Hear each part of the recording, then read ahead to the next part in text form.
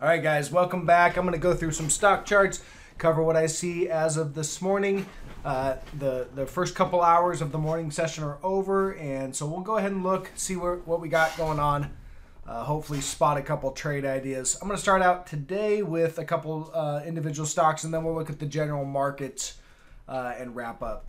So Etsy, starting off here. This one I've been kind of hammering on the last couple days, and because it had a good setup, and the setup really was a bearish setup. I see it selling off. So here's kind of what I see going on. Let's go to the daily here. Look at this. All right, so we got an uptrend line right there on the daily. It's just been walking up. We broke that trend right there. The trend broke, and that break in trend was actually forecasted right here in the negative divergence. You can see that we actually had negative divergence right there where this made a lower high than the previous high, slightly lower, not a lot, but it was slightly lower. And then the price right there made a higher high. So you had a price here. Here's your high of your price when you made the peak in the RSI, and then you came up and made a higher price in actual price and a slightly lower peak in the RSI. So that is negative divergence, and that has just continued to extend. Now, what I'm expecting is and then if we turn down right here and it looks like we're starting to, then this peak right here will also be a lower peak than the previous peak. It will extend the negative divergence, and you can see we made a higher price up here. So the negative divergence continues to remain intact, and it's looks objective to me. And this is why I've been talking about it. So going to the hourly chart here, you can see that trend line that we broke right there. When we broke the trend line, we've come down, then we ramped up for a back test, overshot it just a little bit, which is kind of what you want to see. You know, you want to see, usually if something tags right on the trend line and then rejects, that's usually not where it's going to fail. It's a lot of the time it'll just reject a little bit and then it'll ramp up and break higher. So usually when you see the break above the trend line and it's just marginal, kind of chopping around, can't go much beyond, and then it sells off and breaks back below, that was your fake out move or your bull trap, and then you look for impulsive selling. So that's what I'm looking for. I'm looking for some impulsive selling. Doesn't have to happen today, but it could. The other thing is we had this price channel right here, and I've been kind of trying to draw it different ways, but I can't, you could draw it down here, but that would only give you 2 data points. So you've got 1 down here and 1 right here, and 2 is just not enough to validate a trend line. So typically I look for, a couple more reactions than just 2. So it's somewhere right in here. It looks like we're starting to break down. It's close enough now where I can't say this is the breakdown of this price channel, this little price channel here on the hourly. So keep that in mind. There's not enough evidence right now to say, oh, we're breaking, and there it is. But the one thing that I see that is breaking is really this daily chart and this longer time frame trend line that's going back all the way to April. We broke that. It looks like we're back testing, and on the daily, as I zoom into this day's candle, as of right now, we're back below resistance. So we popped above it slightly, and we're starting to fail. So looking for some more impulsive selling to the downside. First target on this, first profit target, I think I've got a gap somewhere. Let's look here. Yeah, we got a high right up in here, 139.32. So you can see this was your high, came back in, tagged it as support right here, and then bounced off of it. So I think that's your first level of support, coming down to 139. Looking for that price action to continue. All right, moving on. Carvana, another one I've been talking about, looked objective. I'll just kind of review the trade. All right, big negative divergence on this one. Here it is right here on the daily chart where momentum's just been really rolling over pretty quickly, and price continued to make slightly new higher highs. Here's a high, a divergent high price, and this right here was a divergent high price. So those were your 2 most objective. Well, this wasn't objective yet because it hadn't broken price support. Right here, though, this was your most objective area because you had broken the price support. Here's your price support, the upward trend line on this daily chart. So you had a divergent high here telling you that price support was going to break, but it hadn't broken yet. So it broke here. You could have gone short right here on the break of price support. And then you just have to ride out the kickback rally, because that happens a lot of the time.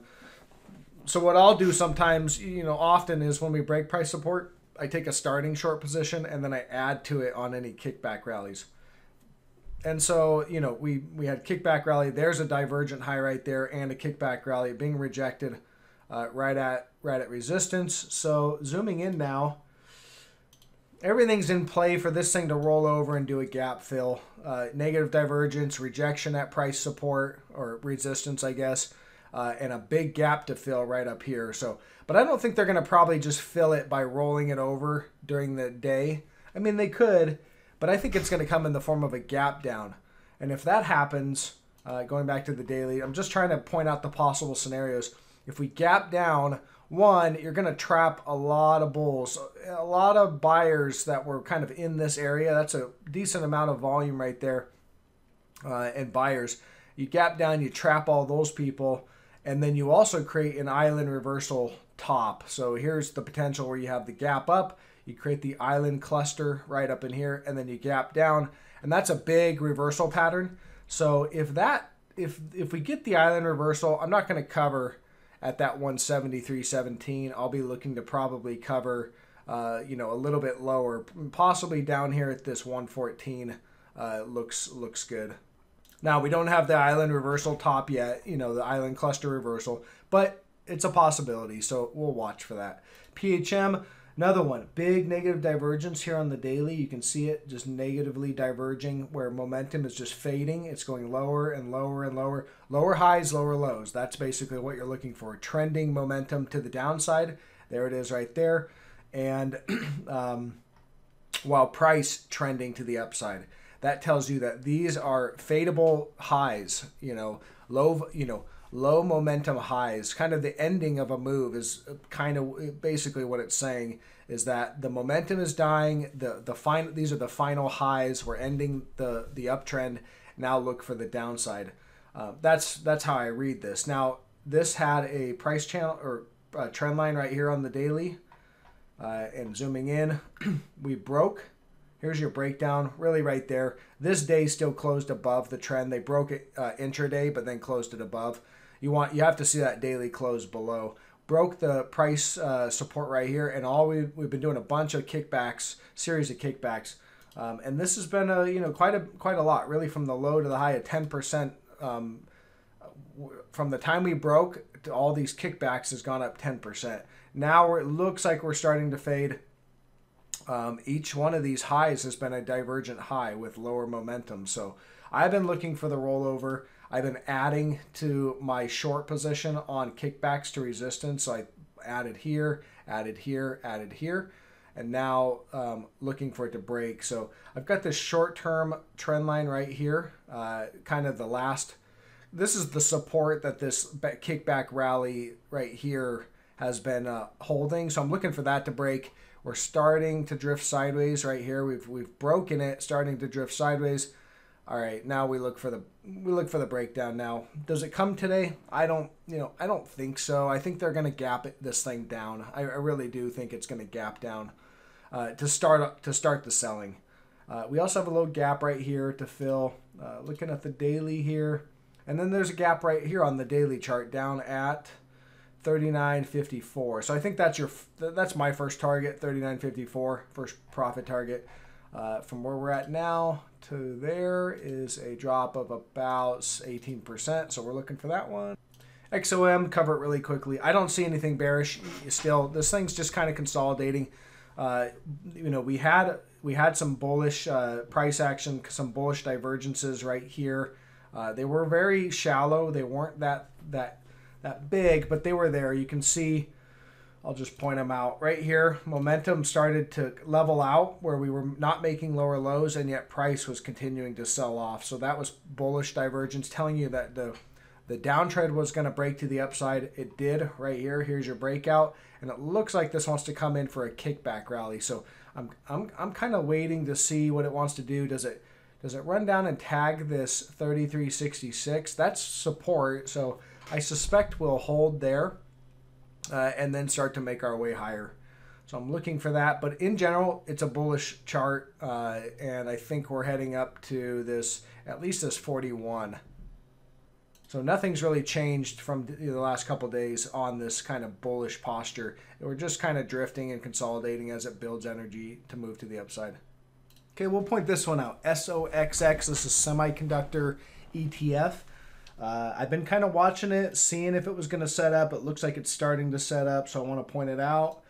I don't have a position in it yet, but I might take one pretty soon. All right, so here's what we got. Daily negative divergence right here. You can see we made a peak right there in price, peak in momentum, and then we moved higher in price, making a lower momentum indicator right there. So a divergent high, and we've got negative divergence in the PPO. That's been there for a while, and the RSI is right there. So we have negative divergence now in SOXX. Now let's narrow it down.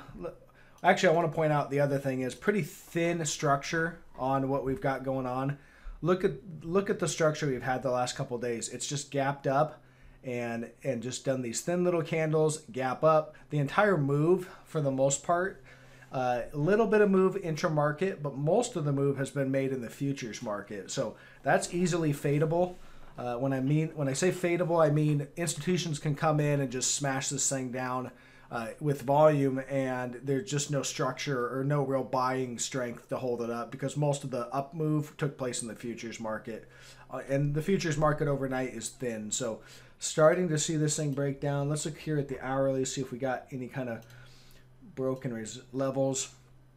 Yeah, we don't have a whole lot of. We could probably say it's something like that. Yeah, there it is. So there it is, starting to break. I might take a position on this one actually. So just to recap, negative divergence is now really confirmed because before, the reason I didn't point this one out as much is the RSI was still heading up, so we could have easily blown past there and it wouldn't be negative divergence. But we're now we've turned down. You can see we're starting to turn down. So now it is negative divergence. Breaking support, kind of that short-term support there. And so now we look for, the first thing I look for is all these little thin gaps right here to fill. I'd look for those to start to fill. Maybe find some support right here, right there, where we have a couple days where it held resistance around the 311. We'll call it 311, 312, somewhere right in there. That's what I'm looking for this move, at least in the short term.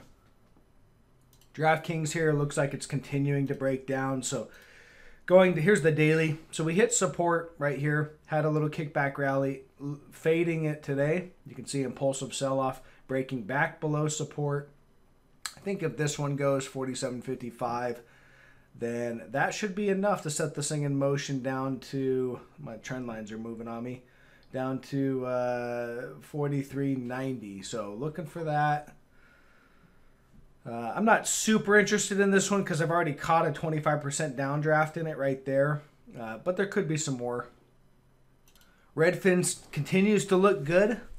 Big negative divergence here on the daily. You can see just continues to build and extend that negative divergence while price continues to grind higher. It's not impulsive price movement to the upside. It's just marginal. And that tells you that the buyers are losing momentum, and you see it right here in the divergence. So now we look for some sort of breakdown. You can see they're still trying to hold on to it right here.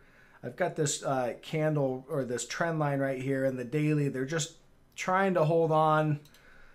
So we look for some sort of impulsive break. Here's the daily. It looks like it broke yesterday and then it did a little kickback rally, and today they're going to fade it, but still hanging in there. So I'm not seeing the signs yet. It's time to enter this thing, but I definitely see the setup. So I'm looking for the signs on that one before entering. Let's look at triple Qs here. All right, triple Qs, what do we got going on? Well, first thing that I pay attention to when I look at this chart is the trend line, the green trend line right here on the daily chart. That's your uptrend line for 2020. That's really the rally. That's the Fed-induced rally, basically. And when they pumped all the stimulus and everything, it created this rally. And we broke trend a while ago, and it looks like we're coming in for a back test. We have not done a full back test, but the other thing is that, you know, when everyone's looking at a trend line, sometimes it'll fall short. You won't actually get the back test, or you won't always get up there. So it could turn down here, turning down as of right now. What I see in the short term, we've got a gap right here at 286. It's about 286. So I'm expecting probably come down, fill that gap, and then watch. We'll see what the buyers do down there. They should step in and buy to fill that gap, or when that gap fills. If they don't, then, you know, again, this might be the top. So we'll watch for that, and we'll continue to evaluate, you know, the downside movement. I do think, you know, whether we get the full back test all the way up here and then reject, or if we reject here, I still think that, you know, this is the area, we're in the area where risk reward is not favorable to the upside. I think we're going to reject or sell off somewhere in this area. Could be all the way up here at this green line, or could be now. And we're going to sell off. We're going to come back in to the bull market price channel on triple Qs. So this is going all the way back to 2009. Here's your price channel. We've traded within this price channel the entire time in Qs, except for here and here. Both of these times were most likely going to be a bear market, the beginning of the bear market, and the Fed stepped in here and the Fed stepped in here. So the Fed has corrected what would have been probably the bear market. This first failure might have fallen, you know, down to these levels. And then now I still have these longer term targets here, 115 on Qs and about 100. But now the Fed's pumped it up all the way up here. So I'm looking for us to come back down into the price channel, the major price channel, which is going to be, you know, down in here. So that's longer term stuff. That's going to take a little while to play out. For right now, we'll just watch these hourly charts. We'll watch this gap, see if it's going to fill. And maybe they won't fill it today. Maybe they'll fill it in a gap down. If they do that and we get a gap down, we've got an island cluster reversal top. So lots of scenarios could play out here. We don't know what's going to happen, but it's good to know the setups, what could happen, so that when you see it, or if you see it, you can act. The SPY has a series of gaps moving in on the daily. You can see we have just about filled. we did fill this first gap right here. Here's a gap fill. And then we got another gap slightly below it, sitting at 343.78. So I expect we'll fill that gap. If Qs is going to gap down, then SPY will probably move down and fill that gap as well. And the SPY has pretty much the same setup as Qs. You've got the upward trend line, the break of trend, doing a back test. So we'll watch to see if SPY follows Qs. Philip Morris, I continue to like this to the long side. Looks like we're just bull flagging right now. So I started to mark out the flag. We've got a couple more data points now, but it's, you know, it's kind of a sloppy flag, but they're something like that. And you've got the flagpole, and so you extend the flagpole out, and, you know, puts us up at least up to this high of 82.59. I do think that we're probably, I think we're heading up to this about $90. That's kind of where my target is on this, and I continue to like it. So looking for that to continue to the long side. And that's really all I got today. Gold is kind of chopping around. You can see here on the daily. Oh, sorry, this is Barrick Gold. Let me look at gold here. Yeah, we're kind of chopping around, but still in that downtrend. So here's your downtrend in gold. We continue to go lower, and I think we're heading down to 1790 in gold. So that's all I got, guys. I really do appreciate it. Thank you. Leave me a comment below if you have a stock that you want me to look at, or if you see a setup, let me know. I'm looking for setups as well, and I'll catch you guys on the next one.